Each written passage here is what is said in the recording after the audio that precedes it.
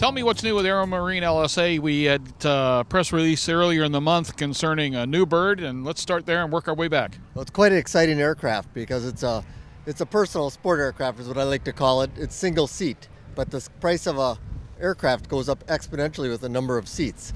So this airplane starting price for a finished build, including the builder assist program, it starts at about $35,000. And one nicely equipped like this, I mean with the BRS rocket, transponder, transceiver, glass cockpit with the EFIS and EMS and an autopilot and 2 GPSs, and that tops out at only $50,000. And the performance on this is remarkable. It's got about a 50% greater power to weight ratio than your average LSA.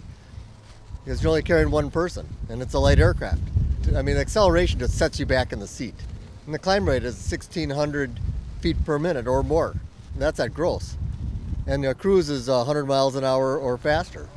A nice little true track autopilot tied into the GPS. You can actually go somewhere and carry a roll-on like you would on an airline. Plus, we have alternative power systems coming. The airplane is so clean that it looks like it'll fly for at least an hour and a half on electric power. So I'm really looking forward to that. The engine mount and the cowl is done, and we'll be testing that shortly as well. And what I'm really looking forward to, judging by my seaplane jacket and 35 years of float flying, is I already have finished amphibs here in the booth. It's kind of a unique system that I can operate it on Bluetooth. So the key fob is mounted on the panel, and there's even a phone app. I can raise and lower the gear wirelessly.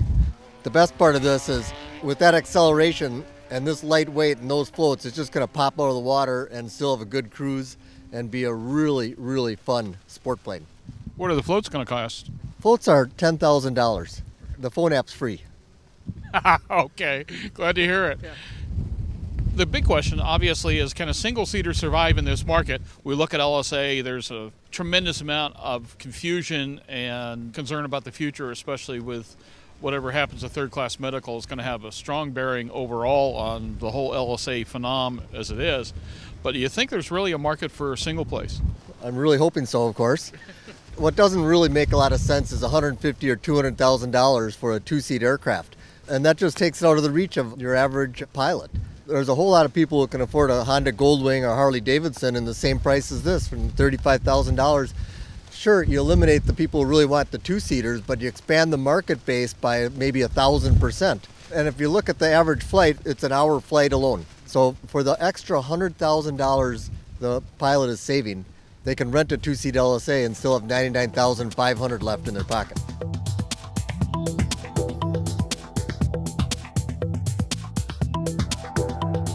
Aero-TV is brought to you by... Based on the popular Sling 2 LSA, the Sling 4 was designed to be the most practical and desirable lightweight four-place experimental aircraft on the market. Find out more about this 115 horsepower turbocharged airplane at airplanefactory.com. Since 2001, MGL Avionics has produced avionics for experimental and light sport aircraft. The flagship product is the IEFIS, a comprehensive next-generation flight, engine, and navigation instrument designed to meet the demands of the modern pilot. See more at www.mglavionics.com.